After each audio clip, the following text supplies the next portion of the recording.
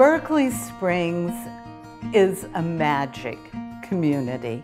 Early American colonials came to this area, and George Washington was one of the very first tourists. He came, was impressed with the warm springs here. In 1776, the town was created around the springs.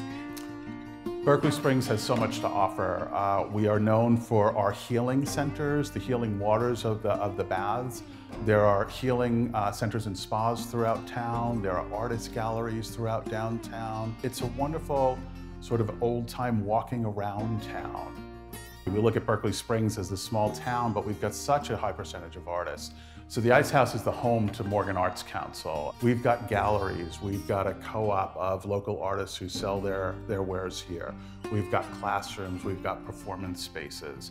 It's an arts and community center that is vital to Berkeley Springs. All through the generations, people have felt that the waters were magic and that they had healing qualities. And I always say, if a spa treatment is known to mankind, you can find it here in Berkeley Springs. We have more massage therapists than we have lawyers.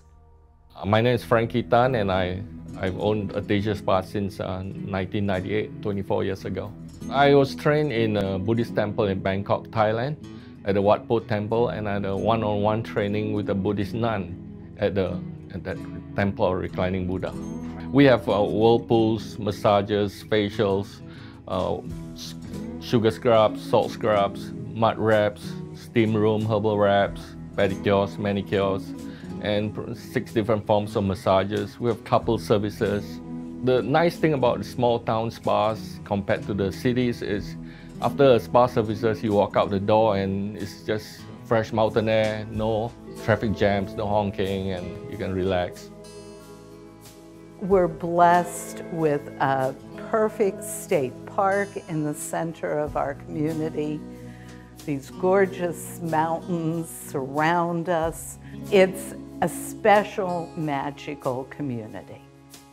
Come here and relax. Leave your dress shoes, your suits, jewelry behind. Come relax and just let go.